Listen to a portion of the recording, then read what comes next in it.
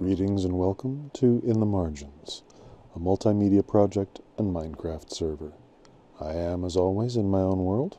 Thank you for joining me here. My pronouns are they, them, and just to let you know, I have vocal tics, so you'll hear odd sounds from time to time. Like that one. In today's video, we're going to be taking a look at the Ender XP farm. This is a very simple Enderman farm with all the accessories. Once you go through the end portal and into the end, you can press the button on the ground behind you. You'll be teleported to the end farm. We have a full enchanting table, 15 bookcases, and an enchanting table, of course, your ender chest, anvils for enchanting as well, and a chest with a few odds and ends in it.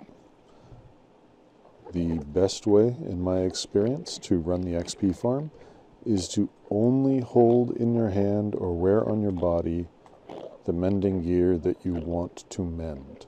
Otherwise, it will take longer because the XP orbs will be distributed among all your mending gear, even the stuff that doesn't need mending. So, I tend to put the gear to be mended in one hand. I hold my looting sword in the other. Now that does have mending, so I am going to quickly switch. Use the scroll wheel to move the... Having trouble putting my words together. I will use the scroll wheel to switch from sword to something on the other end. Typically, that's where I keep my food. And that is certainly not enchanted with mending. Let me try it again, but this time I am not going to switch the sword, and we'll see how much mending happens. Yeah, still a lot.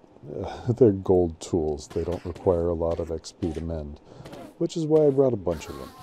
Now, you can also just hold it in your hand and punch mobs with it.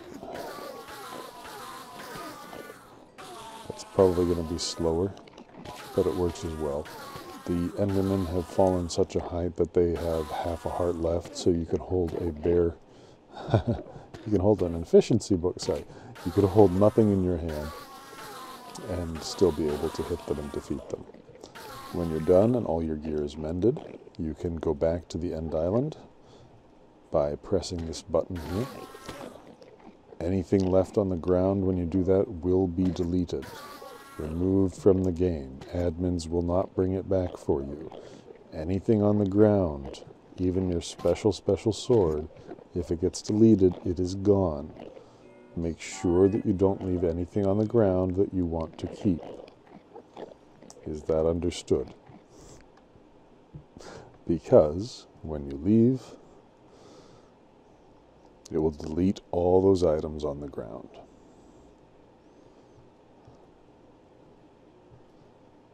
When you're done, simply head back to spawn. You can, of course, use the command spawn. I would prefer that you go through the end island, or at least leave the ender farm to delete the ender pearls that pile up on the ground. And that's it. That is the Ender XP farm. Thank you. Happy crafting.